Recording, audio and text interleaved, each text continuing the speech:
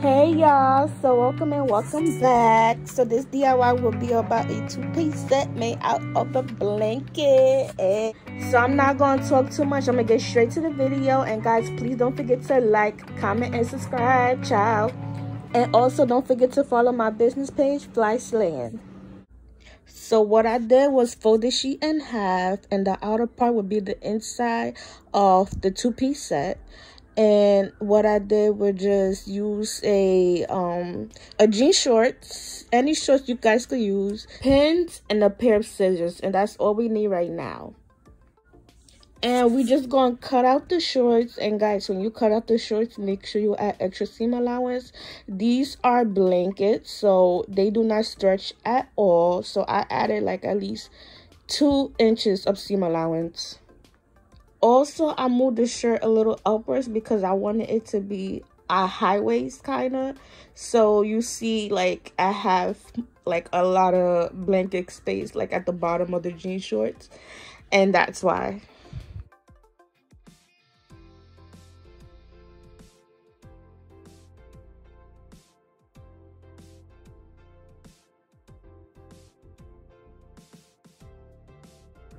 And the blankets is on fold again, so I just cut a straight line at the bottom.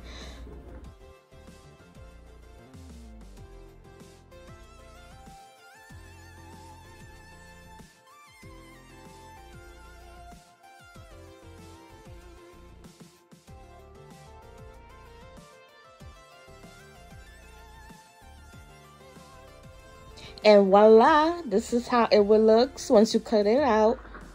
So I really like the shorts was a little too high, so I just cut a few inches off the shorts. And all I did was just flip the piece that we cut out, and I put it on the other side of the blanket and I cut it out. And as you guys see, I added at least another inch more of seam allowance just because my bottom is pretty big, so I just wanted it to fit me snug.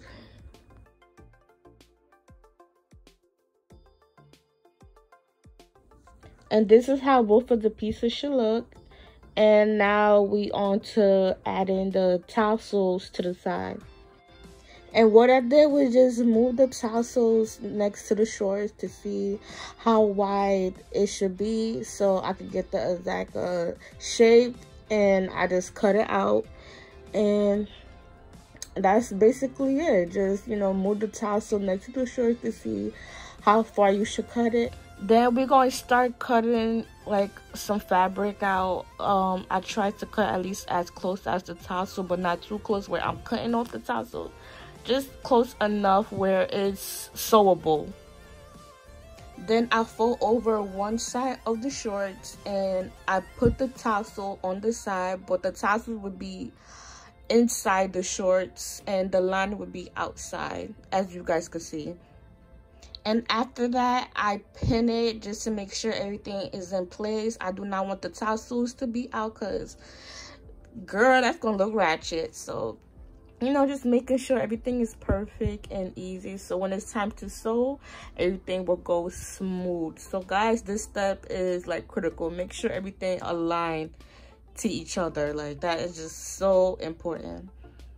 And I'm just here doing the same stuff with the other shorts.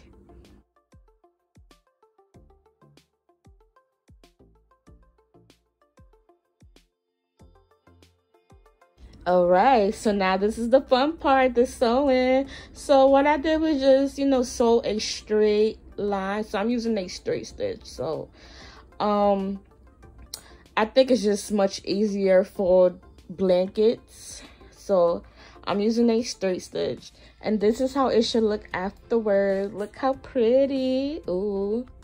All right, guys, so after we do that, we're going to pin the crotch area.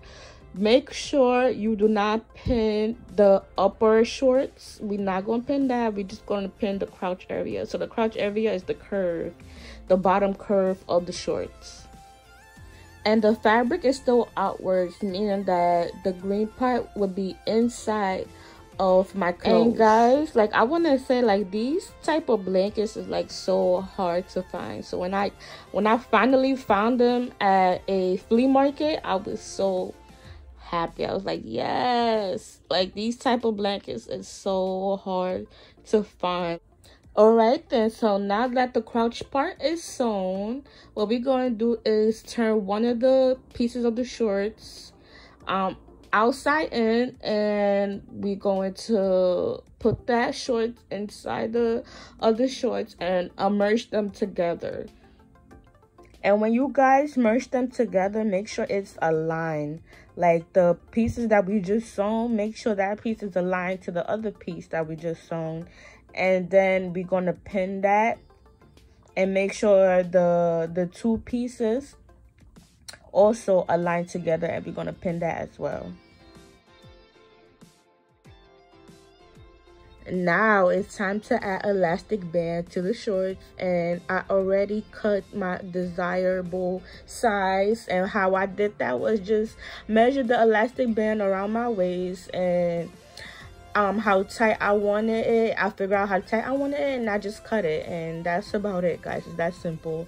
And what I did was just use that elastic band and fold the shorts in half. The elastic band will guide me why I wanted to hem the shorts, because I'm going to push through the elastic band. You guys going to see later on in the video. So I needed it to be wide enough so my shorts could move around. I mean my elastic band, guys, sorry. And once I figured out why I wanted to hem the shorts, bam, here I go sewing. I'm also using a straight stitch. This whole project, I'm using a straight stitch. And when you hem the shorts, just make sure you take your time, because that part people do see. And as you guys can see, like, I'm taking my time sewing that part.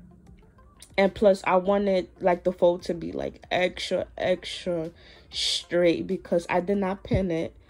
So I'm just using my finger and my thumb to help me guide it. So now I am using a safety pin to help me move the elastic band around the shorts. Oh yeah, guys, and make sure you do not sew all the way around the shorts. Make sure you leave like a hold for the elastic band. And all I'm doing is just pushing the safety pin in and pulling. So pushing and pulling. So pushing the safety pin while I'm pulling the rest of the fabric through the elastic band. So the elastic band is going through the fabric and I'm just pulling. So push, pull, push, pull. And what you guys see me doing is just pinning the other end of the elastic band, because I do not want the whole elastic band to go through the booty shorts. So I'm just pinning it so it just won't go nowhere. So that end won't go nowhere, because it's going to be a hassle to pull it out. Now that safety pin is out the other end, and I'm just fixing the booty shorts, the elastic band. And what I'm going to do is just tie up the elastic band, and I did 2 knots and sew up the open hole. All right, guys, so we almost done. So now we're going to hem the bottom part of the shorts.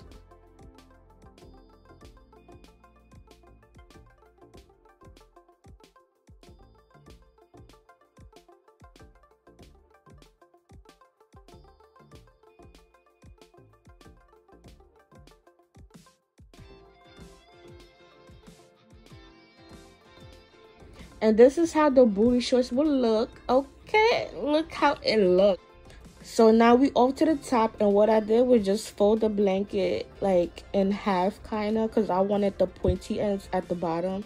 And I just folded and I put it on myself to see like where should I cut it at. Like, I wanted to make sure it fit my body right, so I just put it on and just figure out where I want to cut out the top. And that's really about it, guys. And since it's folded, I just cut the top piece of the blanket, and I just cut a straight line.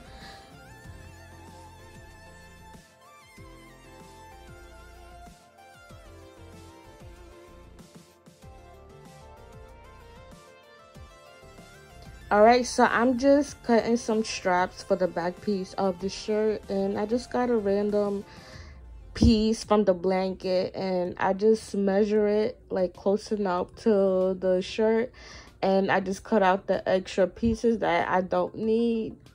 Also, I'm cutting a pointy shape because I wanted it to look a little more sophisticated. So, you know, I just added a little pointy to complement the shirt.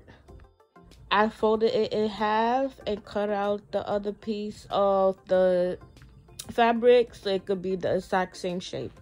And that same piece we just cut out, I just put it on top of the blanket and cut out the same shape so I could use it on the other side of the shirt.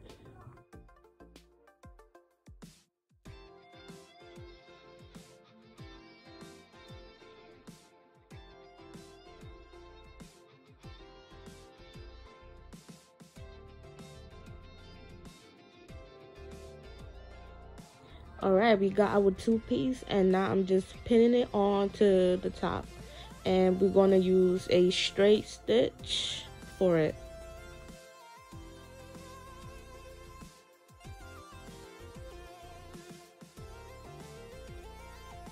So lastly, we're going to hem the top part of the shirt, and that's about it. And like the bottom piece of the strap, and that's really it, guys. We're done. And I'm just happy that we could make a cute outfit out of a blanket.